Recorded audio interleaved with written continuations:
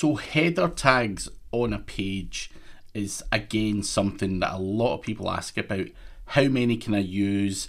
What header tags shall I use? And all of that stuff. And obviously in the last video I showed you that on my page, this one is a header 1 tag, which is the prominent tag on a page. Header 1 is the most important one, saying what is an SEO audit, which is the main search term that I'm going after.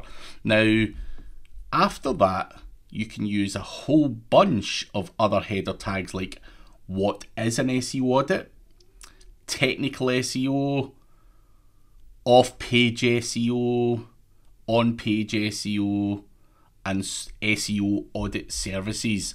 So on that page, I've got 4 or 5 subheadings on there using H2 or H3 header tags. Now, a common question is, how many of these can I use?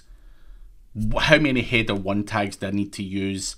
And the answer is 1 header 1 tag will do per page.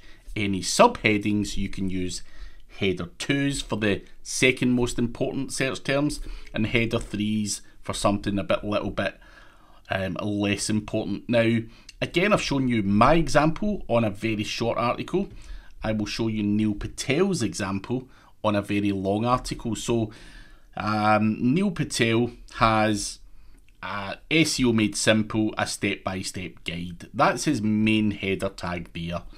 That is what his main keyword that he's targeting on with that particular page.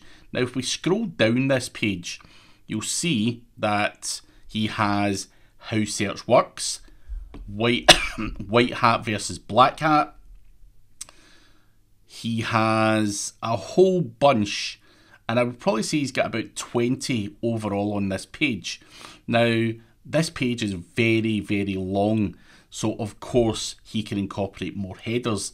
It has to be relative to the amount of content that you've got. So flicking back to my content, I've got about 600 words here, and I've got 3 or 4 header tags on there where it's relevant, talking about off-page SEO, some stuff there, and so on. So it is really important for me to make sure that I'm not overdoing the header tags, but for Neil Patel, he's able to segment all of the content on his website, talking about on-page versus off-page SEO. These are all, header 2 tags and header 3 tags. On-page SEO, and he's talking about content, which is subheading, keyword research, use of keywords, freshness of content, keyword selection. So he's got a whole bunch of different search terms. Now, let me go to a tool like Ahrefs, and we will use Neil Patel's example, and I've done this in a previous video where I'm going to put in how many keywords that particular page actually ranks for.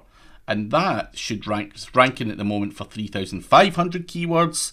Now, how does he get that page to rank for all of those search terms? It is using those subheadings. It is using the long form content strategy. But those subheadings, like what is SEO, or black hat SEO, or SEO process, or what is SEO, is shown Google that this page is all about SEO. What is SEO? What is black hat SEO? How does SEO work? And a whole bunch of other search terms. So he has cleverly used multiple header tags to make sure that he ranks well. That is essentially how you can work it. So there is no number of header tags that you should use. You should have one main header 1 tag, and the rest of your header tags are all going to be H2 or H3, and you're going to use that where it's appropriate throughout the length of your content. And those header tags are going to allow you to target a much wider, semantically related bunch of keywords. Keep it on topic. Do not talk about another topic. Keep it very relevant to the topic that is on that page, because that page is designed to rank for a whole bunch of search terms that are loosely related to that topic. So that is the best use of header tags with your on-page SEO.